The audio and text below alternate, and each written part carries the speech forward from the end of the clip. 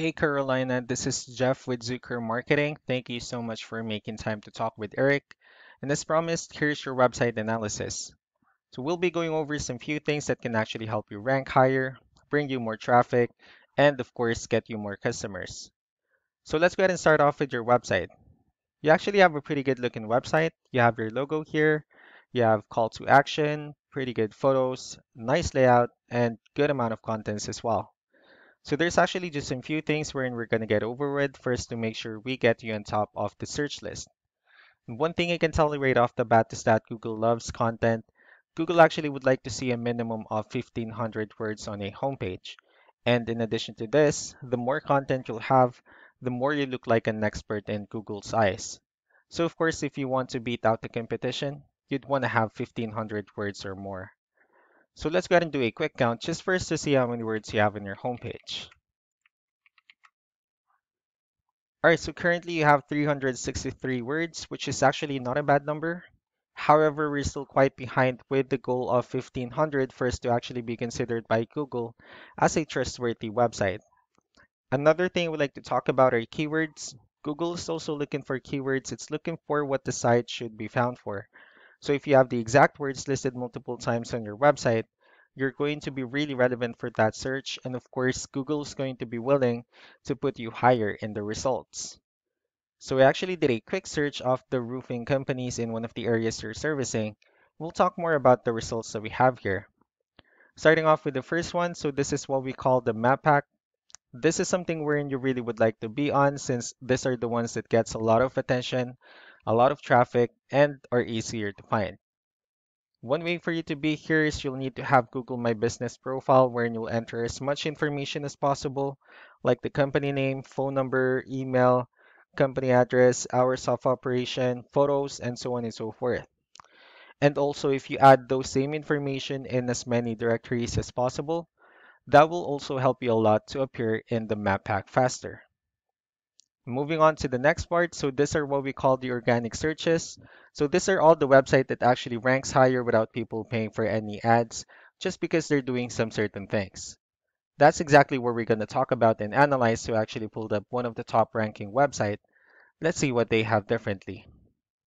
Well, looking at their website, they also have a pretty good looking website. They have their logo here, also have call to actions, good photos, and good amount of contents as well. So let's go ahead and dig deeper with the numbers instead. We have here Ahrefs, one of the paid tools that we're using for us to have some more information on the backend of your website. We'll be talking more about the numbers that we have here, so let's start off with DR. So this is the level of trust that Google has in your website, and UR is the strength of your website. Backlinks, on the other hand, these are other website that refers to your website, so they're like shoutouts from different directories like Yellow Pages, Yelp, and alike. I also have your competitor's website pulled up here. We'll be comparing the numbers and we'll actually see what they have differently.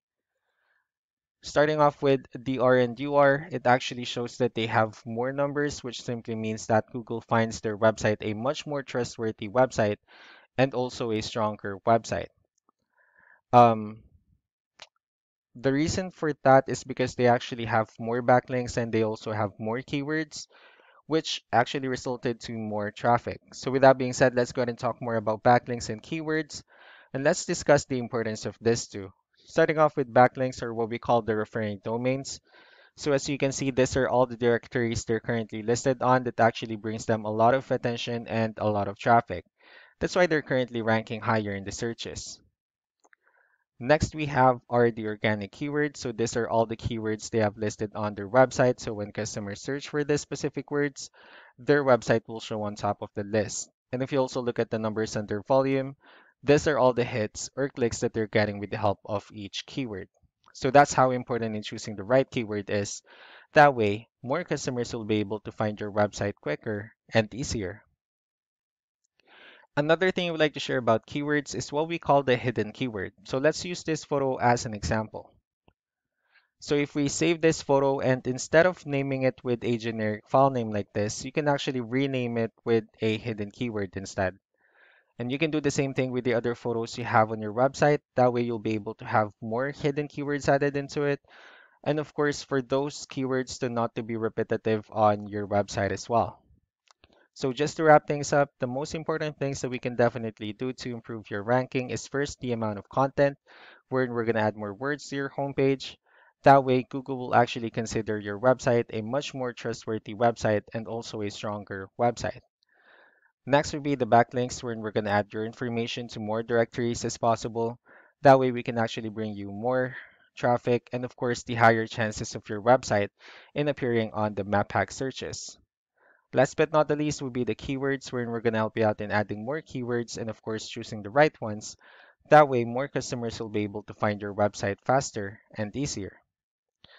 So that's all that I have for now. If you have any further questions, feel free to call us or email us back so that we can tell you the next steps and the other things that we can do. Thank you so much for your time. You all have a wonderful day. Bye.